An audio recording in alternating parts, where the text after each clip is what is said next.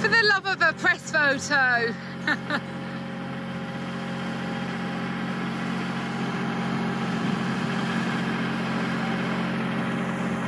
So, I have got Ian up in the cherry picker, Dick doing the cherry picker, and the kids trying to get a dead fish out of the moat.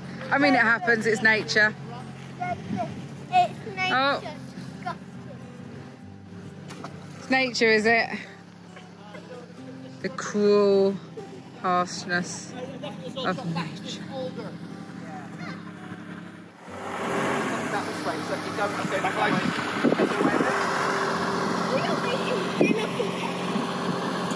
Yeah. Don't get your fish! Find another one! Oh dear. We can't get it, but definitely still there.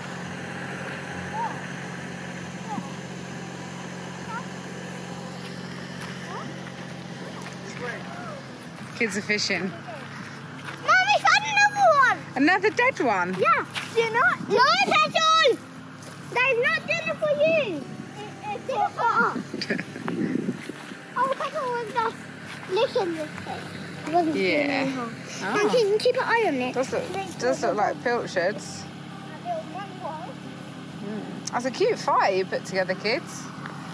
So, lots happening. I've got here making sure no one falls in the moat, and here making sure no one falls off the cherry picker.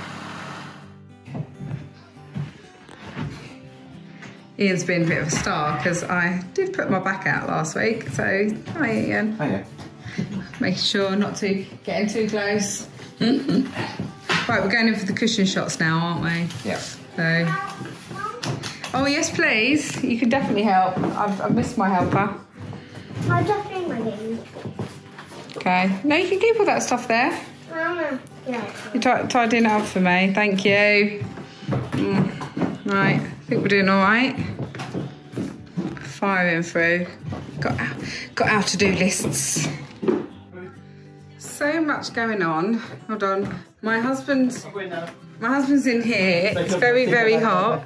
And hold on. You're off into the booth, aren't you, Mrs. Strawbridge? Who's that? Her? It's everyone. Hello. Oh, sorry. You're just coming in, pointing a camera at me. Hello. Yes. I'm about to get in here and be busy. I thought it was my mum. Sorry. Right.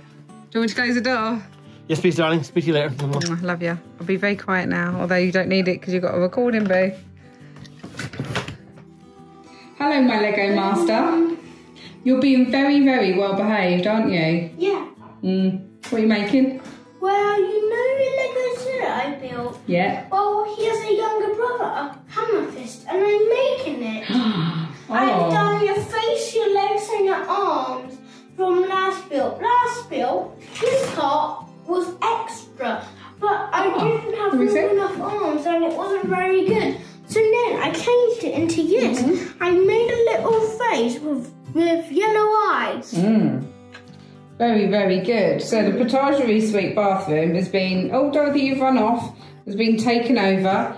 These are doorstops. They obviously are an item that is going to be on sale. It's Ian, our cameraman stuff. Oh, hello. Hi. There's a young lady over there, looking very angelic. What are you doing? I was playing my favourite game. Oh, you're playing a game, Making are you? food.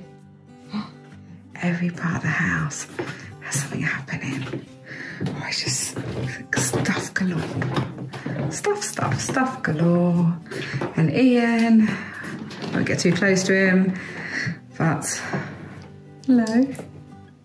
Ian, you're normally here doing weddings, aren't you, sweetheart? Yeah. And we are doing the photo shoot, the honeycomb bedding, lovely flowers from the garden. And yeah, it's definitely busy compared to normal life. Now these are all handmade in the UK. And the honeymoon suite Dorothy, you're quite excited. You want to sleep on here tonight, don't you? I do. Oh, that lighting's nice. So I had to take a picture of it. Ah, what's very interesting is how bright that chair looks. This is a little exclusive for Sainsbury's. For our Sainsbury's and Argos. Now, this room is the botanical suite back room. It's a room that kind of gets a little bit overlooked, as it were, but I have to say the light in this room is so bright and beautiful in the morning. Ian's got his filter on there, but I love this wall because it's like the lime plaster but with sort of this luster teal on it. It's very nice. Gonna eventually have all of this wall covered in old sort of botanical prints, but just as and when I find them, I'll put them up. And then through there, with my trusty Hoover, is the front botanical. How's that looking? Good? It will do, yeah. Love this. We've got the little butterfly, honeybee, which we've had so many of, and something that has been absolutely incredible this year is the hummingbird moth. We have had trillions of them, especially outside my mum and dad's place. We put the writing on because in sort of like a lot of the Victorian botanical prints that they have always, it's, you know, a little writing, descriptive writing, just saying what it is, and a little bit of italic, and that was sort of the inspiration behind it. Da, da, da. Oh, look, that's a Rose Emperor Napoleon. Nice, beautiful. Love that artistry. Good. A bit of an insight into why I do certain things.